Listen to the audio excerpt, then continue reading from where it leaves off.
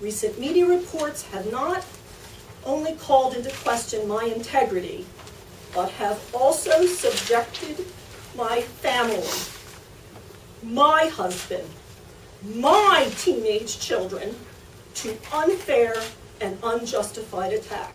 If I believed anyone was spying on either of my children in our home, I too would be outraged.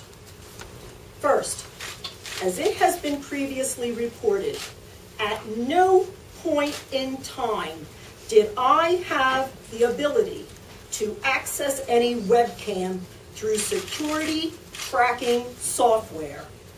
At no time have I ever monitored a student via a laptop webcam, nor have I ever authorized the monitoring of a student via security tracking webcam, either at school or within the home. And I never would. You know, it's a good case, and the student have a good case maybe to take some money, you know, to create a precedent.